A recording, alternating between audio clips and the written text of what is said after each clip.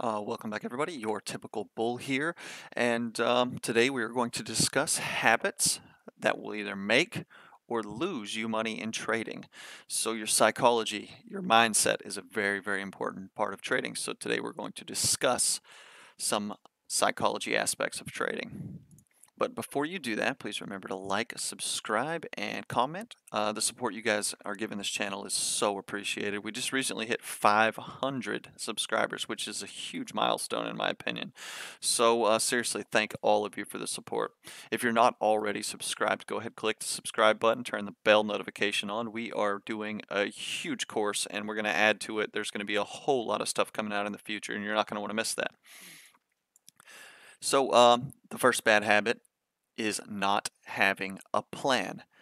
When you don't have a plan to exit a position if it goes against you, you're setting yourself up for failure. You need to know why you get in and when you get out before you ever click buy or sell. Set your targets and follow your targets.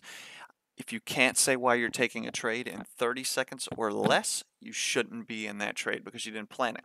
For example, let's say I'm trading ABC stock and my explanation is going to be ABC stock is bouncing off the lower Bollinger Band. Stochastic is under 30. It has formed a 2-candle reversal pattern and is following a confirmation candle. I have buy orders a few cents above the confirmation candle, and I'll get out just below the pattern if it goes against me. And I'm looking to make 2 times my risk for exit at profit, and I'll move my stops to break even when the price reaches the middle Bollinger Band. Boom. Anyway, if you can't explain in a very short amount of time why you're taking a trade, you shouldn't be taking the trade. So, number 2 is not treating your trading like a business. In business, you keep good records. You don't go to work for the excitement. You go to work to make money. It's the same thing in trading. We are here to make money. You should write down your trading plan. Keep it close to your desk and read it every single day. You should keep records of every trades that you take so that we're going to talk about trading plans in a later lesson. So necessarily, and journals as well. So you don't really need to know what those are right now, but for now, the basic trading journal should contain an entry date, an entry price, an exit date, comments about why you took that trade or what specific strategy you were following when you took it. You cannot measure success or failure in a strategy if you can't quantify, because you need to be able to review those trades and find out what went wrong, why it went wrong, and whether you can adjust that to make it better next time. You cannot review trades with no data to review. Revenge trading. Seriously, tell me if this sounds familiar. I'm super upset about Apple stock going down. Like, for real, it can't go any lower. I'm going to hold this shit, or I'm going to average down. What happens? It goes lower. Well, crap, it's seriously got to be at the bottom now, right? I'm going to buy more or get back in because I already exited the last position at a loss. I want my money back. This market's not going to beat me. It's just a pullback. And then it goes lower again. The market does what the market wants to do. The market can remain irrational longer than you can remain liquid. And what that means is that it doesn't matter if the market's wrong. The market can do what it wants. So you need to trade what the market does and not what you think it's going to do. Blaming the market. There's that quote I just used. The market can remain irrational longer than you can stay solvent. It's by John Maynard Keynes. You can't blame the market when you lose money. The market did not make you buy Apple. The market did not tell you when to exit Apple. You made that choice yourself, so that is all on you. You cannot take trades based on how you feel. Trade what the market is doing, not how you feel that it should be doing. Trying to predict the future. You cannot do it. The market does what it wants to do. It's not out to get you. It's literally just price data printed across your screen. Nothing more, nothing less. Every candlestick represents 1 minute, 5 minutes, 15 minutes, an hour, a whole day of trading. That's it. It's just data. You have to take trades based on probabilities and assume that any one trade can and sometimes will be a loser, even if the setup is good. Sometimes good setups fail. If you do not have a plan in place for taking those losers or winners, you will be swept away in a sea of indecision. Should I hold this? Should I sell this? When do I get out? Is it going to turn around tomorrow? You need to know when you get in and when you get out on both sides of a trade. Taking small wins to have a good winning percentage. This is huge. So here's what happens. Imagine you take 10 trades and you win seven of them. But when you win, you take small profits. So maybe you take a $30 profit. Maybe you take a $10 profit, a $12 profit, an $8 profit, a $40 profit, a $23 and a $9 profit. And when you lose every time, you lose 50 bucks. Guess what? You just lost money. Holy crap, my win rate was 70%. How did I lose money? Your win rate doesn't matter. All that matters is that you manage your risk properly and use good risk to reward ratios, at least 2 times your risk for every single trade. You move stops down so you don't take a loss. This is another emotional trading decision. You are trading a 3-bar reversal pattern. It's okay if you don't know what that is. You set a stop loss just below the low of the pattern that would net you a $25 loss if you're stopped out. You're aiming for $50 in profits.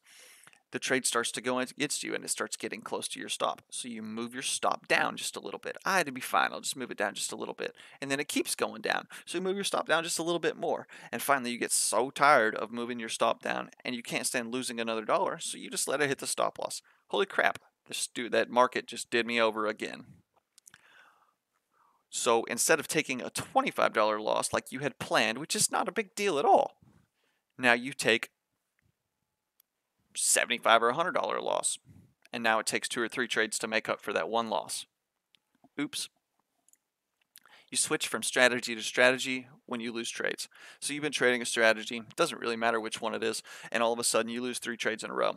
Just for your information, this happens. And then the first thing goes through your head is, holy crap, this strategy must not work. This is crap, it's garbage. So what do? You go back to Google, the internet, YouTube, you find another strategy. Do you lose? Well, crap, this one's bad too. And then the cycle continues. You just keep bouncing from strategy to strategy to strategy, and you don't figure out how exactly any one single strategy works or even really give it a fair shake. There is no magic indicator. When you come across a new strategy, test that strategy with past market data, and we're going to do a video on back testing as well. See if it works, and just because you lose a few trades in a row doesn't necessarily make a strategy bad. That happens sometimes. Sometimes if you test a strategy and it's worked in the past on a consistent basis, it probably still works on a consistent basis. Give it a month and take good setups. Don't force the trades. Make sure you are following the strategy as it is meant to be followed and continue using it. And maybe the next 4 or 5 trades will be winners in a row. Sometimes you get losses in a row. Sometimes you get winners in a row. Sometimes it just happens. As long as you're following a consistent plan that you've tested, it's going to work in the long term. You don't backtest. That's another one that we were just kind of talking about here. Backtesting is boring, but it is so necessary. You can't take my or anybody else's word about something working. If I was going to sell you a car, you wouldn't pay me before you test drove that car, would you? Hell no, that'd be stupid. It's the same with a trading strategy. Some strategies fit some people, some strategies don't fit you. You need to find something that seems interesting to you and then take it for a test drive. Scroll through some past market data, get yourself a notebook, see how many trades you would end up taking, and see how many of them win, see how many of them lose. See if you can tweak it a little bit to maybe increase your winners and decrease your losers. And then try trading it for a while on a paper trading account. If it works, then you can add that specific setup to your trading plan. It's so important to backtest. You have to know the expected winning and losing percentage of it and the expected returns that you're using from a certain strategy. And if you don't, you're really just guessing. This one looks like it might work. Let's try it. This next one looks like it works. Let's try that one. And then you just keep jumping back and forth. And once again, we're going to do a video on backtesting and how you can backtest without spending a lot of money on software and this and that. You risk too much money on one trade. Some trades you take, you risk $100. Some trades you risk $50. Some trades you risk $30. You cannot create consistency if you don't have numbers that you can track. Always risk the same percentage of your liquidation per trade. 1%, to 3% of your account is maximum. And later on, when you get better at trading, you can maybe start messing around with trailing stops and moving your stop losses up based on price action. But for right now, just stick to solid, straight up 1% risk of your account or 2% risk of your account for 2 times that in gains. 1% of 1,000 is $10. It seems small right now, but over time that compounds. Imagine you trade for an entire year and you win 70% of your trades. Let's keep it simple and say that you take 10 trades each month. So that's a total of 120 trades per year. So that's 84 wins is $1,680 and 36 losses is $360. You make $1,320. That's over double of your account. And that's not even taking into effect the compounding effect, because every time you win a trade, your net liquidation is going to be larger. So your 1% or 2% is going to be larger. So you would have actually made a lot more money than that. So if you're losing sleep over a trade and you find yourself checking your positions all the time, hundreds of times a day, you're looking at your phone to see what the market's doing, or you're checking it in the pre-market and the after hours, you're risking too much on that position. You need to lower the risk to something that you are more comfortable with, so that you don't feel the need to look at it all the time, because you don't have to. You don't have to watch this stuff. Once you put a trade in, it's in, and it should be done until you check it the next morning or it hits your targets. So some thoughts. A little typo there, sorry.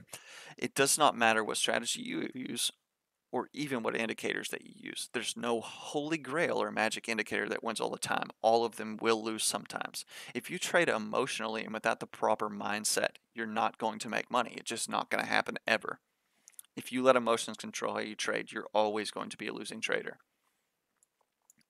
So the good habits. The best traders understand that anything can happen on any trade and that no single loss matters in the grand scheme of things.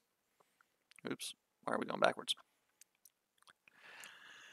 They take their setups in a day in and a day out, no matter what happened to the trade before, because they know that their plan works. They tested it, and at the end of the year, they know if they continue to follow that plan, there is no doubt of the outcome. They make money. A good trader understands that the goal is not money. Money is a side effect of the goal. The main goal is to trade well, perfect your plan. You cannot stop from losing. Sometimes you're going to take losses, but you can minimize the impact that losses have on your portfolio and on your mindset. You don't focus on your account balance. They review their trading plan at the end of each week or month and adjust it according to their findings. If you trade for a month and find you're losing money and you've been following your plan to the letter, you may need to adjust it. Find out why you're losing. Are you trading in a down market? Are you just barely getting stopped out before a thing moves into your profit target? Do you need to add additional confirmations to your setups because maybe you need additional confirmations, like maybe you've been using the stochastic. Maybe you should add the RSI into that too as a secondary setup. Don't throw a plan out the window. Just adjust it and make it suit you better. You don't trade based on rumors and emotions. A good trader doesn't read a Wall Street Bets article and see moons and dollar signs. A good trader does not watch a CNBC article and hear some suave analyst say market crash and immediately short the entire market. A good trader carries on as usual because taking the same setups he has always taken because they work. I mean, news articles and stuff like that, they do move markets. But if you're following your plans, not going long when SPY is down, not going short when SPY is up, then when good news happens and when bad news happens, you're already going to be in the whole I take shorts now because SPY's down mindset. You follow your plan without questions. News articles, all that stuff, it doesn't matter. They're not greedy. If you're taking a strategy that gives you 2 times on your risk, you hit your target and then the ticker keeps running another 5 times risk in your favor. Don't get upset about that. You made a good trade that worked exactly how you planned it. And definitely next time you do it, don't move your targets up, because then you're feeling like you're going to miss out. That's emotional trading. Sometimes it will move higher. That just happens. But more often than not, what will happen is that next time you take that same setup, you'll move your targets up and it will go up and it'll hit your 2R profit, your 2 times risk target, which is your original profit, and then tank out. And then you'll end up losing a trade that you would have won. You don't force trades. If no valid setups are available, then don't trade. It's really simple. Sometimes when you force a subpar setup, that just kind of meets the criteria, but not quite. So like maybe let's say you're trading the stochastic and you're trading a candlestick pattern. Oh, this candlestick pattern is kind of halfway formed and the stochastic's almost oversold. So I'm going to go ahead and go long because I couldn't find another trade today. And this one's the closest one. So what happens then? The price goes down another, $2 or $3, finishes out your pattern and then goes up. And then you're like, well, crap, if I had just waited a couple of days, I wouldn't have got stopped out. I'd made money. Sometimes no trade at all is the best trade to take. Just carry on scanning the market until a proper setup presents itself. If you must trade, use the downtime to paper trade and test other setups that you're working on. So that way, you've got other setups. And to conclude in this video, it's been a bit longer than my normal videos, but this is some really, really important stuff. Some key stuff to take away here is to be patient, follow your plan, don't focus on the money. The money will come. Focus on trading your plan perfectly. Wins and losses do not matter in the long term as long as you've tested your plan and know it to be valid. It's like playing a football game or watching a football game that you recorded, but you already know the end score too. You know who wins in the long term, and in this case it's you, because you tested your plan and you know it works. But before you go, please don't forget to click the subscribe button and like this video. Share it to your friends who may need it as well. Seriously, the support you guys are giving me is just astounding, and I'm so happy, and I sincerely thank all of you. Until next time, always remember, money is not the goal. Good trading is the goal. Money is a side effect of good trading.